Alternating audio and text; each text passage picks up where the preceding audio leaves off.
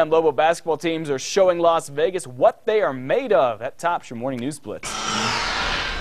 Lobos are continuing their march toward March Madness, taking down Air Force in the first round of the Mountain West tournament yesterday. Tonight, UNM's going to take on UNLV at 9:30.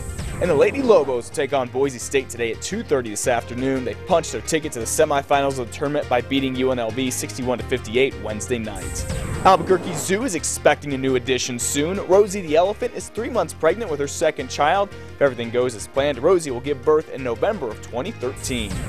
And take a look at this, the first official picture from the new movie The Lone Ranger that's filming right here in New Mexico.